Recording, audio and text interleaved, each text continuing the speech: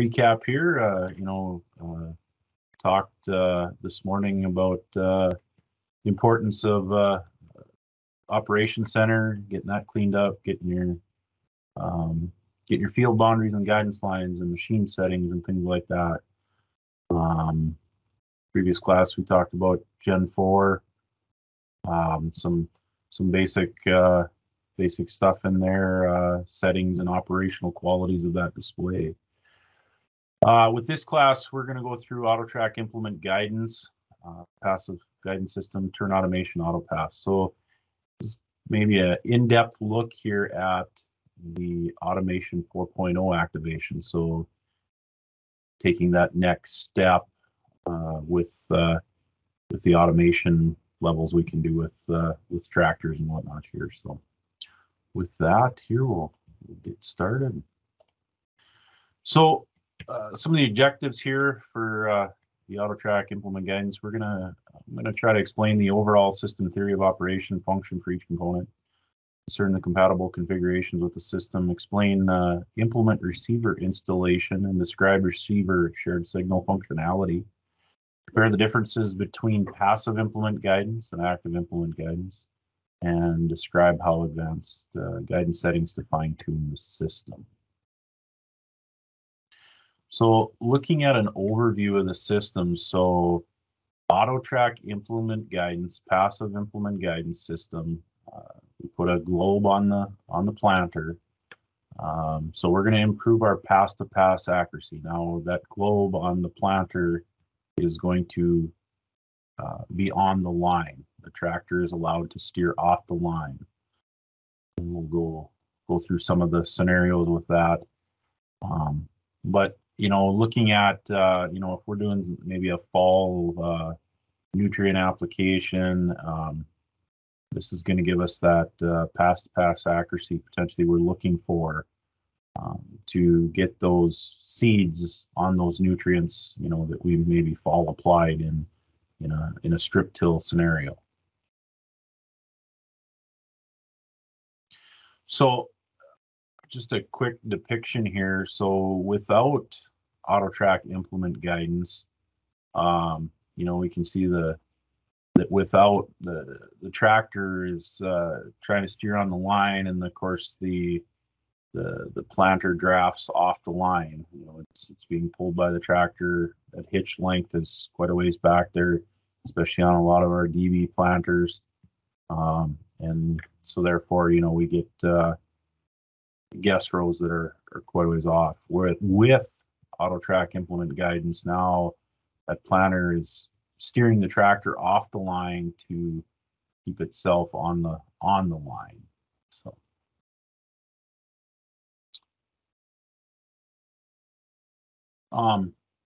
AutoTrack implement guidance, so a fairly simple system here. Requirements, we're going to have that Gen 4 display in cab. We're going to have that receiver, RTK receiver on the tractor, and then we're going to mount a receiver on the planter. So pretty simple system, whereas with just active implement guidance, our active steering system, we have a hydraulic controller that's actually steering a set of typically hydraulic controlled steerable axle or maybe a steerable hitch on the planter. This system, being a passive system, is literally the globe. So we'll look at some of those components. So we do need that integrated AutoTrack steering system. We'll need that display Gen 4 4600 or 4640 universal. Again, can't use that 4240 display. We need that implement guidance activation, or the Gen 4 Automation 4.0 activation. We can use 3000 or 6000 receivers, and then with the shared coverage we'll talk about in a minute here, we can put that SF1 on the implement, SF2, SF3, or RTK receiver, and then we need that implement receiver mast, and then most likely just, for a lot of CCS planters, we're going to need an implement receiver harness tied into the CAN bus system to allow that receiver to communicate. So some of the components that, of course, this won't work with the old Starfire, the ITCs, the 2600, 2630s, the old command centers, and we can't use an universal ATU or an auto track control. We need that integrated auto track steering system. So some of the components there. Some system constraints. So we don't want to use it with tow between air carts because of that implement is trailing behind the cart. So it's just not a practical solution for that situation. 3-point mounted implements. So if we were to use it on a 3-point, you can imagine that if that globe shifted off, the tractor is going to try to correct, and pretty soon you're just going back and forth. It gets a little too aggressive on a mounted implement. Balers, mowers, mower conditioners, and then front mounted implements are not approved. So cropping practices. So we don't want to use it in standing row crop application. This is a passive auto track implement guidance is a passive system. It's going to steer that tractor off the line. We don't want to be using it in standing applications. Bedded crops, and then field conditions that are, extremely rough terrain or wet soils. It's going to complex. The situation is going to get a little complex and tough to operate. Looking at some receiver compatibility. So originally when this slide deck was built, 6000 to 3000 was not compatible. The point here is, as long as we've got the latest software updates, which would be it's 450p on a 6000 and 3.80 on the 3000, it really doesn't matter 3000, 6000, which one's RTK. We do need the RTK on the machine. We'll look at that in the next slide. So compatibility amongst receivers is pretty simple there. So looking at accuracy levels, and again, we're going to run shared signal with this system. So we now can put a minimum of SF2 on the machine. And then if we put an SF1 on the implement, our overall system will be SF2. If we put RTK on the machine, whatever level of accuracy we put on the implement will make both receivers RTK. If you run iGuide, the passive steering system of the past in the 2630, 2600s, we had to run an RTK on the machine and an RTK on the implement. That was the only way the system would work. So with the Gen 4 auto track implement guidance, we're able to reduce the costs there. Potentially we've got an SF1 receiver we can use, and now we're putting that on the implement, and overall system we're getting RTK. So potentially reduce costs there if we don't have that extra RTK receiver like we needed in the past. So looking at some setup here, so the implement receiver installation. So we can get a mast from John Deere. This happens to be a picture of a CCS with a refuge tank. We can get the receiver mounted in the middle if we have a non-refuge tank. We have a lot of customers that will potentially make their own mast. These masts are not inexpensive from John Deere. So we've had a lot of customers make their own mast. Some things to keep in mind if you are doing that. I like to With the planter in ground in normal operating mode, lowered, probably want that receiver flush with the receiver on the tractor. We don't want that receiver mounted. It's recommended to mount the receiver less than 13 feet above the ground, so we don't want it too high in the operational state. So we just keep that in mind if we're building masts and stuff. So looking at the shared signal icon, and I kind of covered this in the previous class, but anyway, we're going to go into our main menu, into applications.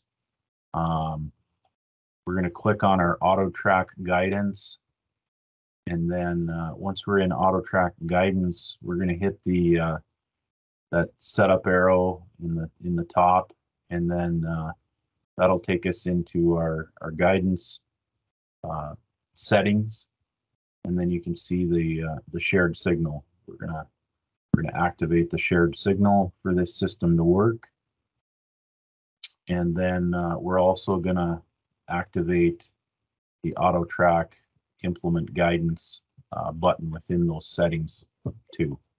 And that's really all there is to enabling the system once we've installed that receiver and plugged it in, and it is communicating with the display and such. Looking at some best practices, machine measurements. So we want to measure while the machine and implement are in a straight line, and then, like I say, in operating position. So we want that planter lowered, in ground at normal working height, and make those measurements. So right now, with the ground being kind of solid, it's probably not a good time to be doing that. This is going to be an infield situation. Measure implement dimensions with the implement at working height, and then measure in a horizontal or vertical direction. Do not measure diagonally or at an angle unless instructed to do so.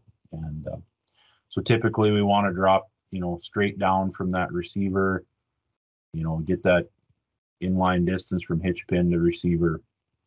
And then likewise with our receiver offset from our fixed axle on our implement to the receiver center point.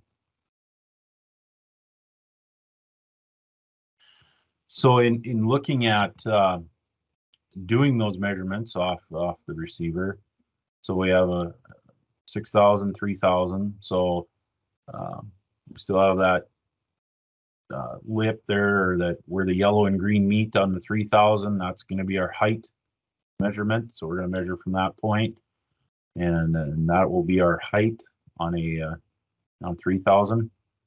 I have an arrow kind of depiction on the back there, but we kind of look straight forward. There's a little notch or triangle on the front of a 6,000 receiver, right there at the grab point. We measure straight down, hook the tape measure there. We can measure straight down from that. That'll give us our height. And then, as far as 4.5 goes, John Deere put that little notch on the 6,000 receivers in the middle there.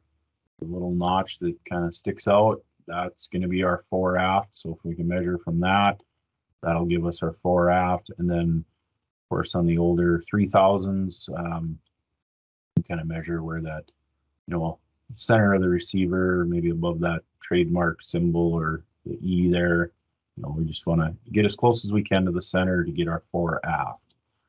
There's no real marking indicator there like there is on the 6,000.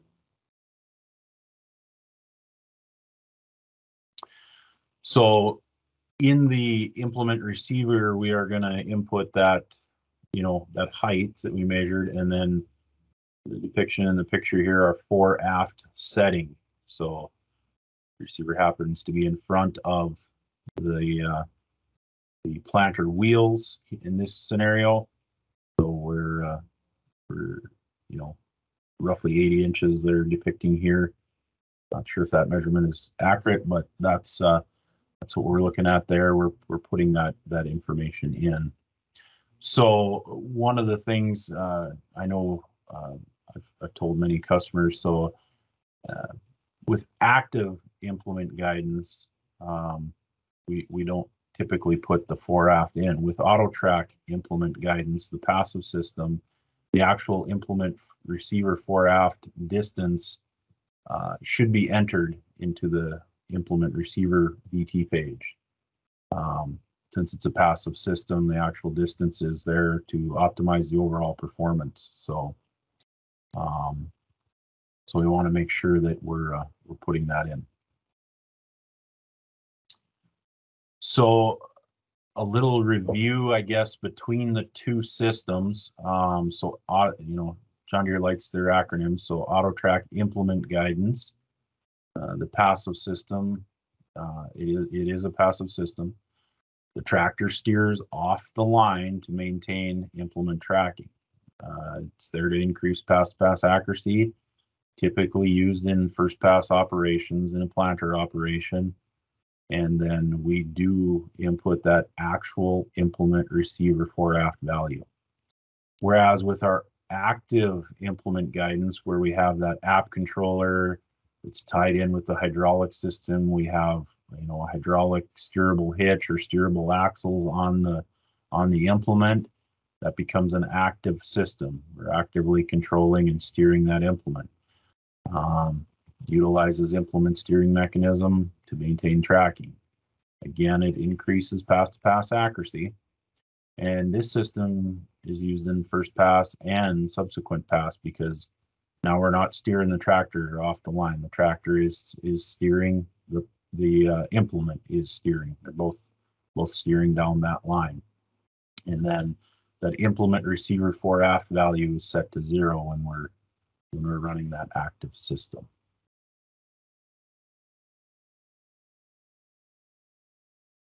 Looking at some adjustments, so one of the things with AutoTrack implement guidance, so as AutoTrack implement guidance first operated, the system kind of monitors how the implement drafts behind the tractor. So over time, you know, AutoTrack implement guidance kind of self-learns how the implement drafts and optimizes tractor steering to better keep the implement on the guidance line. So it's important to make 2 or 3 passes in the field, allow the system to kind of self-learn and adjust, and then evaluate that performance. And then we go in and make those manual adjustments as needed. So in looking at those manual adjustments, you know, I talked a little bit about this in the previous class, but you know, now we can go in and make those steering adjustments and, you know, implement steering, you know, maybe our slope sensitivity and depending upon slope and the response rate there with the implement. So, you know, if we're not seeing the performance that we want out of it, now we can make those manual adjustments after we've potentially made a few passes and measured guess rows and kind of seen how it's tracking and what it's doing for us. So that's what we got for the AutoTrack implement guidance. We're going to move on to the AutoTrack turn automation. So we'll look at some objectives here. We'll explain overall system theory and operation function of each component. The iTech sequences with turn automation, speed automation functionality, compatible configurations with the system, process to activate the speed automation, describe advanced settings and how to fine-tune the system, and describe expected operation of turn automation performance behavior with the other systems like we just talked about, AutoTrack implement guidance, potentially active implement guidance, and section control. Hey, Dale, if I could just pause you for 1 second there. You do have one question in the chat there from Brad T. I can certainly read it to you if you want me to. Yeah, I can. Current search speed on the track. So recording source should be Recording source is still going to be the planter. So we're still with that question that Brad. So Brad asked, implement mounted globes, recording source beyond the tractor or the planter. Our recording source is still going to be in our setup of the display. So when we put measurements in for said implement, those offsets that we put in the implement as far as how far our record work point in the Gen 4, that's where our recording source is going to be as with the implement, and that's our work point is going to command our section control on and off. So even though we're putting the globe on the planter, it doesn't really change how we set up our recording source and our section control. That is still set up the same as we would have done in the past. So hopefully that answers that question, I guess.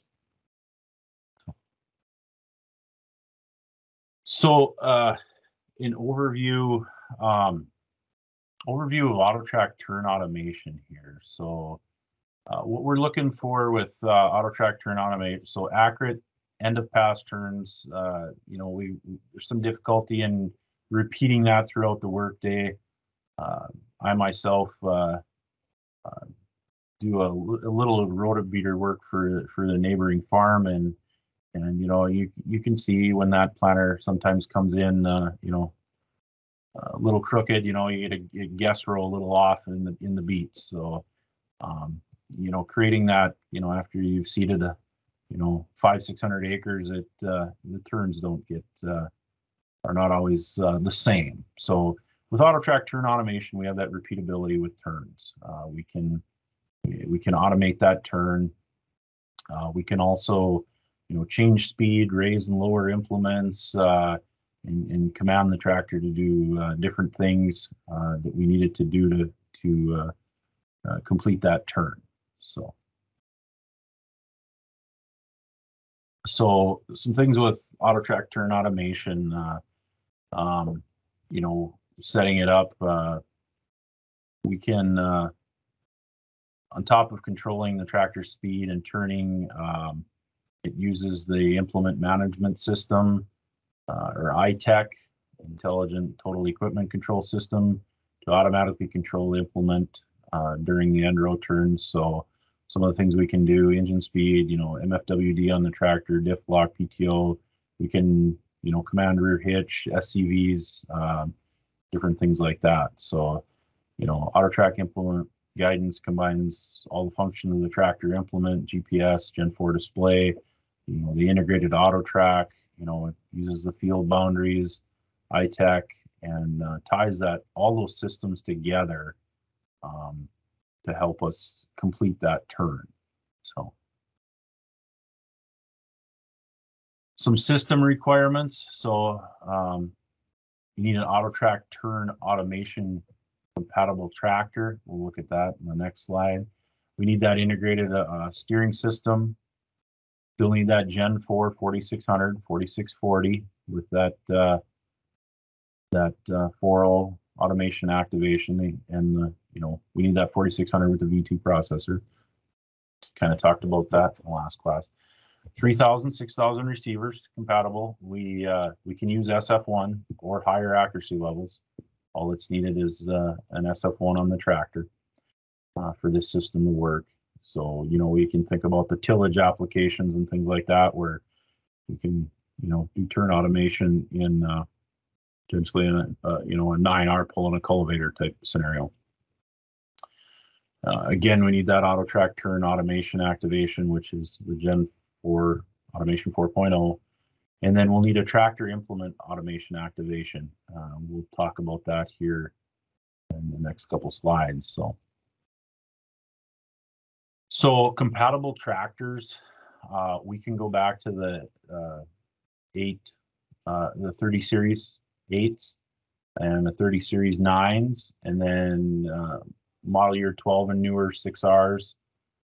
with the Auto Power IVT, model year 11 and newer 7Rs, E23, IVT power, Auto Power, model year 10 and newer 8Rs, RTs and RXs, and model year 12 or newer 9Rs, 9RTs, 9RXs. So those are the compatible tractors that we can run AutoTrac turn automation on. So compatible implements, so rear mounted or towed row crop planters, rear mounted or towed tillage or fertilizer implements, small grain seeding equipment, so our air seeders and things of that nature, single frame air carts and drills, and the tow behind air carts. Notice that tow between air carts are not listed. It's not a compatible deal. We talk about that, I guess, in the next slide here. So some system constraints, tow behind air cart, or excuse me, tow between air carts, not compatible front mounted implements, multiple implements pulled in a series where the workpiece is not connected directly to the tractor, pivoting frame, mowing equipment, so like Mocos and stuff, that pivot from side to side. We're not able to run the turn automation. And then one of the things they talk about is standing row crop applications. Potentially this, I think they're just thinking about running over crop. I look at it from a standpoint of, if I can I'm running over crop, if I can repeat that, in a row crop cultivation, if I can repeat that turn, in multiple passes, I'm not damaging anymore. That's kind of in the eye of the beholder, I guess, of how you want to look at that. So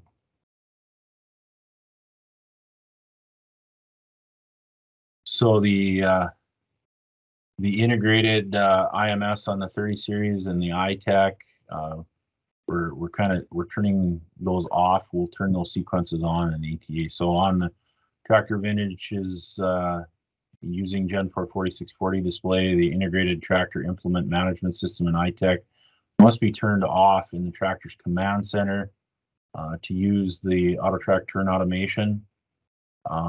If the operator chooses the integrated system functionality instead in the command center, ATA and iTech must be turned off in a universal display. So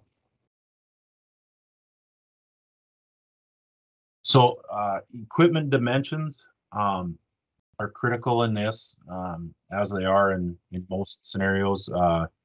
We talked a little bit about equipment dimensions, for recording source and setting up some of these other things. But again, with AutoTrac turn automation, we want to make sure we've got all our dimensions or offsets, implement widths and such, so that excuse me, we're not wrapping an implement around a tire or anything like that. So equipment dimensions are critical and need to be set up within the system. In talking this morning, with the Gen 4, or excuse me, with the Operations Center and getting those field boundaries in there. So in order to run AutoTrac turn automation, we do need that. Oh, excuse me. We do need that exterior boundary that is required, and then that exterior headland boundary is required. So we're generating that headland boundary off our exterior boundary typically. That can be a numeric number. If I'm running a DB44 and I make 2 passes, potentially that headland boundary is 88 feet off the exterior boundary. We can put optional passable interior boundaries, impassable interior boundaries, and then we can put a interior headland around those boundaries potentially. So those are all optional, not needed, but we do need that exterior boundary and that headland boundary.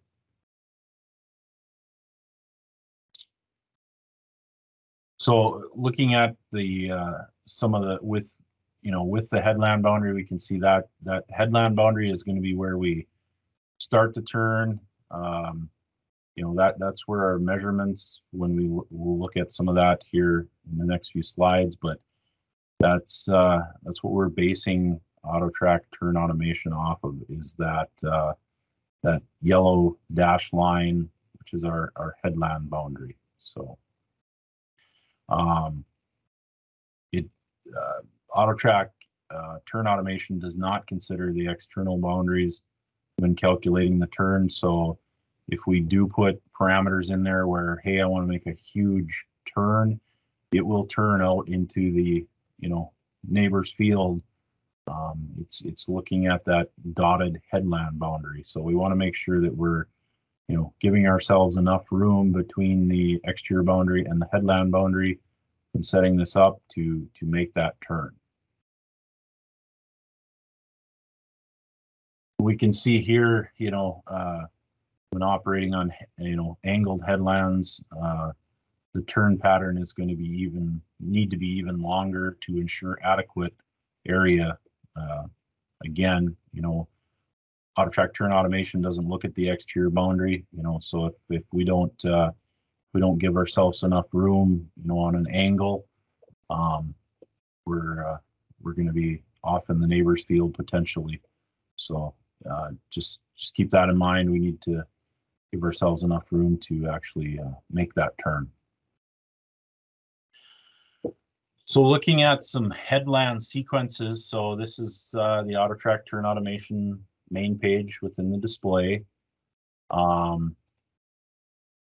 going to look at some of the headland sequences, so the triggers. So this is where we're going to set up that iTach within the display and enter those sequences. So when we tap on the headland, we can see it pops up and we can choose enter or exiting headland. And then once we choose that, we can add a sequence and then the next step, and then we can choose a function, whether that's turn the MFWD off or diff lock on off.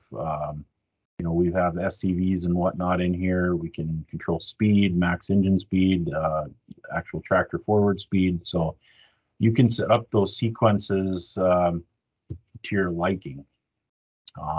Whatever you want the tractor and or implement to do, you can set those up, and when entering and exiting headlands. Once we've programmed a sequence, we have, when do we want that sequence to happen? So we can, the allowable distance is negative 100 feet to positive 100 feet. So this is, sequence step executes at a distance like it says there.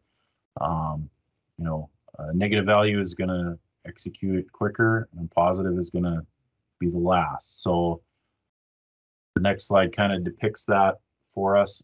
So when we're entering the headland, coming out of the pass, if we want to slow the tractor down, we're going to put a negative offset in to slow down, quite a ways before the headland. Potentially if we're running section control, we can leave that planter in the ground for a little bit, and so we can have a positive, potentially 5 or 10 feet of positive after entering the headland, and then lift the planter up so that we make sure, hey, it's seated all the way out to the end, section control, shut the planter off. Now we can go ahead and lift it up. Now in setting these up, looking at exiting the headland, we're turning around back into the pass. We're going to put that planter in the ground a little early so that it's in the ground. Section control is going to turn it on for us at that potentially at that headland boundary where our coverage stopped. And then, after we're into the pass, now we can, speed up the tractor and, any other functions, turn back, turn our diff lock back on, things like that, if we're utilizing those functions. So just keeping in mind that we can put a distance in those sequences, and that, you know, the positive and minus kind of change depending upon if you're entering or exiting, how early or late you want that to happen.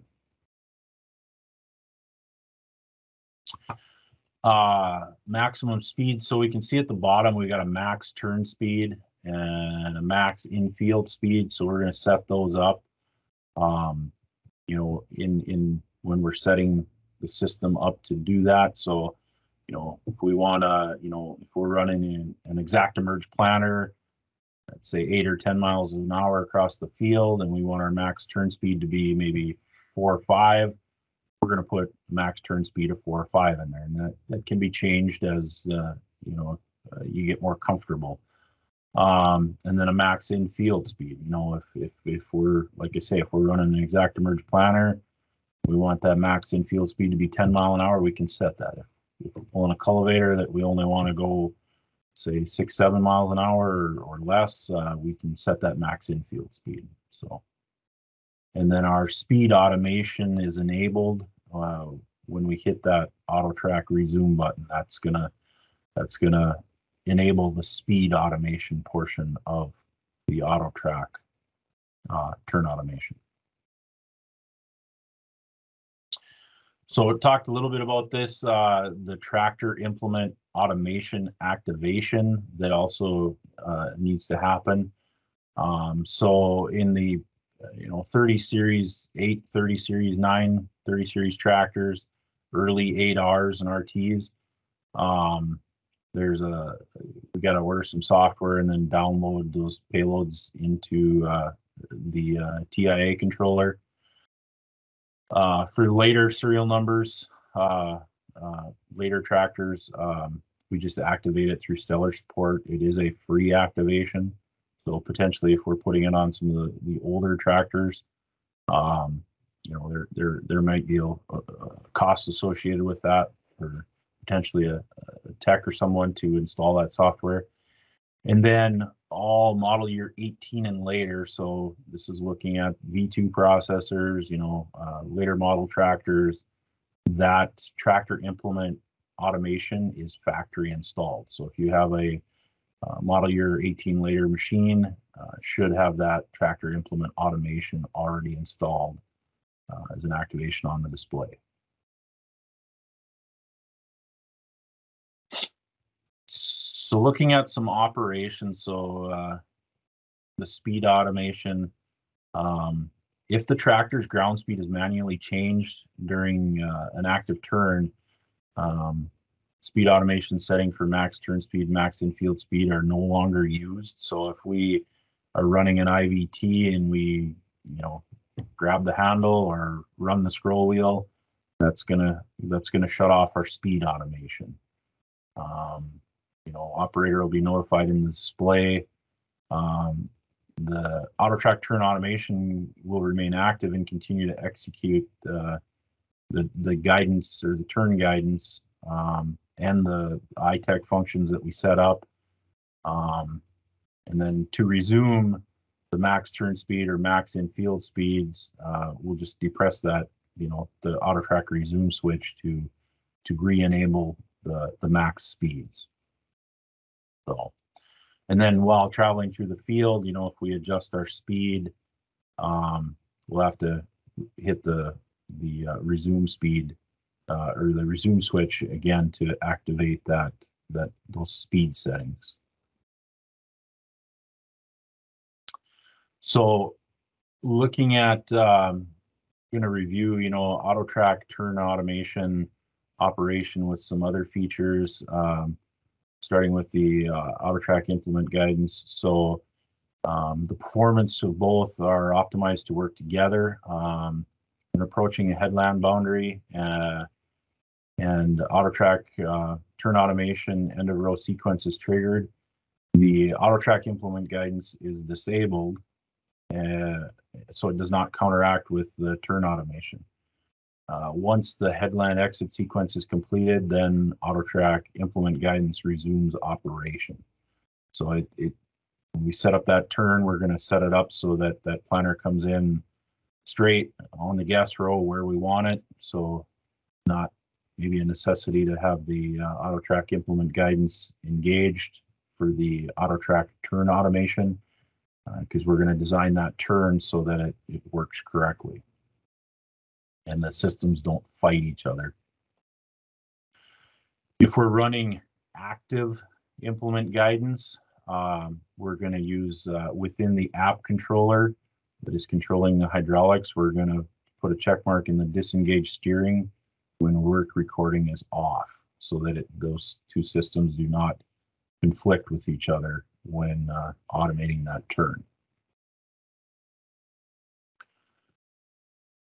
So, and then looking at section control, it's kind of a screenshot, excuse me, here with the section control advanced operation turned on, so we can kind of see the sections are commanded off. And this would vary depending upon how we have our overlap settings and such set up, you know. So depending upon how you have section control set up, this is a depiction of a half width disconnect, basically, so half the planter. So just showing sections commanded on and off there, so that system works works together with the turn automation.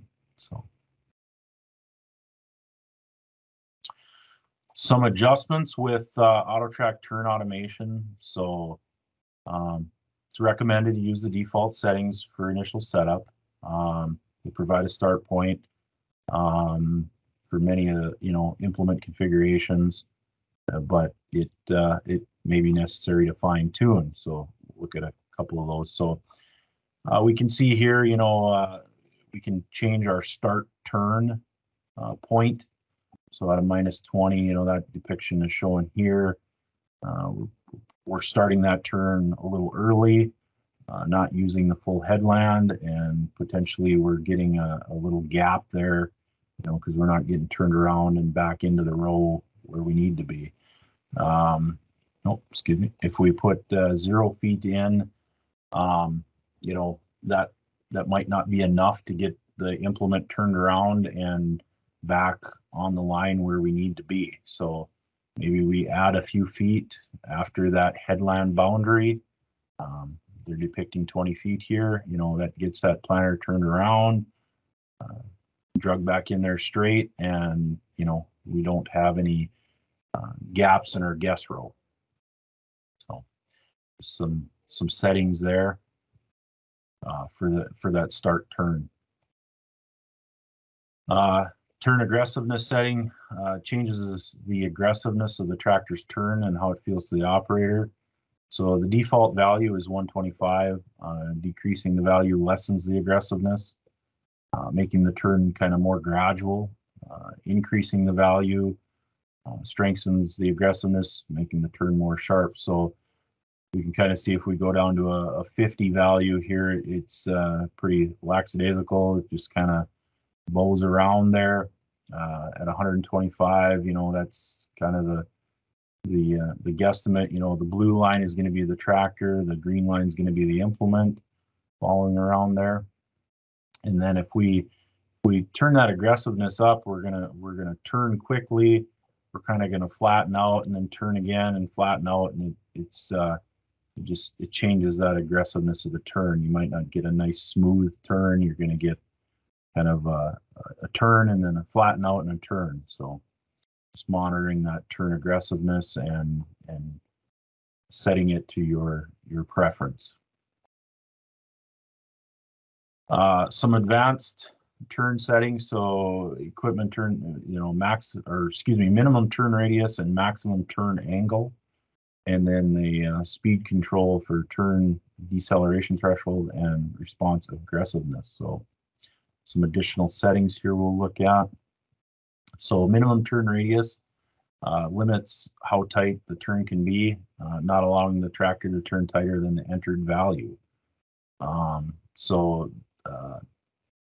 Note that this value is typically half the tractor turn diameter. Of course, lower results will result in a tighter turn, while higher results will widen that turn. So want to make sure we're kind of you know, looking at the size of our implement, tractors typically are capable of turning tighter than the implement can turn. So if we're, you know, pulling a DB44 or 6688, you know, large planters, you know, that end wheel, we don't want that pivoting too hard on in the ground there, kind of doing, for lack of better terms, a sit spin. So we want to make sure that we're getting the right minimum turn radius there. And then our maximum turn angle, so how tight the tractor can turn in relation to the implement. This value can be adjusted, of course, to prevent the jackknifing of the implement. Or, you know, if we've got triples installed and such, we can decrease that angle of the turn. You know, wheel tractors, you know, we can turn all the way to lock, and typically we're not going to have too much trouble. But, you know, if we're setting this up on a potentially a T tractor, you know, that thing can do almost a sit spin. So if we put 90 degrees in there, we're going to have a track wrapped around part of an implement. Not a good situation. So setting up that maximum turn angle so that it's not too aggressive is going to be the key there. Our turn deceleration threshold sets how far the tractor can travel offline during the turn before automation slows the tractor down to help correct the error. So a higher value represents a larger deviation in that tolerance, and a lower represents a smaller deviation in that tolerance of how far it can travel offline before it's going to slow that tractor down to complete the turn correctly. So if we've got our turn speed set a little too high, it'll slow that tractor down. And then we have our response aggressiveness. So response aggressiveness within an AutoTrac turn automation controls the tractor ground speed changes when entering and exiting the turns. So this value can be adjusted if tractor acceleration or deceleration is too aggressive or too slow. So lower value is going to change speed more gradually, and a higher value is going to be pretty aggressive. So if we find that once the turn is complete and the tractor aggressively accelerates back to in-field speed, we can turn that aggressiveness down. The default is 3, and typically that works pretty well for us. But again, that can be changed to operator preference. So that's AutoTrac turn automation. We'll move on to some AutoPath subject matter here. So AutoPath is a new feature added to the Automation 4.0 activation last year. Used for creating guidance lines using the actual location of each crop row. So the data that is documented during source path operation. So when we look at source path operation, typically we're looking at that planter pass. Now we can do a pre-planting application or row-based tillage. So if we're putting down, maybe we go out with a strip till rig in the fall, or potentially we were going to try a little bit this fall, didn't get to it, but maybe some ridging of beet rows. We can potentially use that pass and then follow that, use AutoPath in the planter to go on top of those rows. Now, keep in mind here that we do need that planting pass to follow with subsequent passes in the crop season. So as noted here, the pre-plant row-based tillage cannot be used for subsequent application or tillage passes. So we need that planter pass to follow, we'll need that planter source pass to follow with the sprayer, with the combine, so on and so forth. The rotobeater, the digger, if we're going to generate those AutoPath lines for those subsequent passes in season. It has to be the planter pass. Some updates with model year 22. So with the release of 21-3 software, which is kind of funny, it actually came out in January, but it was the last software update for 21. They did quite a few AutoPath updates. So highly recommend that if you are going to run AutoPath this year, and if you're running AutoTrack implement guidance, you've got that globe or that receiver mounted on the planter.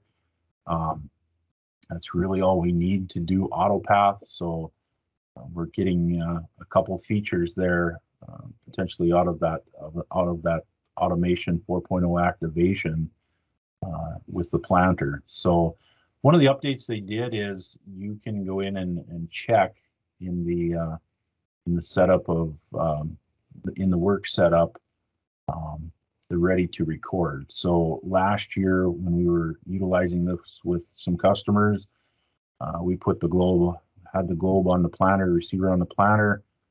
We had really no idea if it was going to record. So now we have the not ready to record, and then it will have a green light if it is in fact ready to record. And then to enable that feature, we go into our work setup and put a check mark in that box for enable AutoPath recording status. So we can put a check mark in there if we're using AutoPath, and then we'll get the, if we click on that source, or excuse me, that icon, we'll be able to see that, yes, we do have an implement receiver. Row information is defined, implement receiver is present, accuracy is there, and then it asks you to verify the fore, aft, and height. So we will be able to know that, yes, we will be able to record this, because really we only get one opportunity to plant and one opportunity to record that source path data. So getting that right from the word go is the key there. So other update to AutoPath, crop type was a problem excuse me, last year. I know I had some customers with edible beans labeled navies, pinks, blacks, pintos, so on and so forth in their documentation. AutoPath would only accept common bean. So we had to go in and edit some of that data to common bean in order to get the AutoPath data to send to the machines or create those AutoPath files. That is no longer the case. Crop type does not matter. So we can use whatever crop type we want there. Another point I'd like to make in running AutoPath last year, had a customer that was doing some rotary hoeing with AutoPath in corn, and of course that's just a tillage pass. You do need to set up a product application. It will not generate the AutoPath lines unless it's a product application or harvesting. So I just to get around that in the system, do not know if that's a resolved issue, but to get around it, I just put in water, 0 gallons. Now I have a product application with my tillage. We can go in and edit that data later in Operations Center. So if you run into that scenario, potentially you can use that. That customer was able to run AutoPath in corn at roughly 15 to 17 miles an hour with that rotary hoe, and with no issues, no corn runover. So AutoPath was a big win for him. So in looking at AutoPath, within Operations Center, so we'll get these, I was able to plant soybeans on the TNE 80. That source path data is there. There was a 1034 application with that, so either one of these would work, but we got that seeding of soybeans on May 10th. We select, you know, the most recent seeding, and then, you know, we can generate the AutoPath files from there. So that's kind of what it looks like in Setup Builder in the Operations Center to go ahead and send those files. We're going to go through our fields, select that seeding task, and that has that AutoPath. You'll notice like the tillage has a red exclamation point, so all requirements were not met to record AutoPath for that particular pass. So we select the recent, select the path, and then we create that setup builder. We're going to include the one field we don't need to send boundaries or guidance. Typically that's already in the previous setup file, but we can just send those AutoPath files for multiple fields in one shot, you know, typically wireless to the display. Then we have a kind of a depiction. Don't get too wrapped up in the photo here. The sprayer should be on the line, but this is kind of what it will look like on your display. All these yellow lines are basically planted rows. This is the edge of that field, so I started on the other side when I planted this field. This is the end. Kind of see there's a little gap there. We planted, you know, some rows, Zactomerge planter, so it was just shutting off sections as needed. One thing I would recommend with AutoPath is to kind of start in the same spot you started planting. You're going to get the best results by doing so. Some AutoPath system requirements, a lot of the same system requirements. We need that integrated steering system. Again, the 4600, 4640 display. To implement, potentially implement guidance activation, 3000, 6000. We'll need that implement receiver mast on the planter, and then associated harnesses, implement receiver harness most likely. So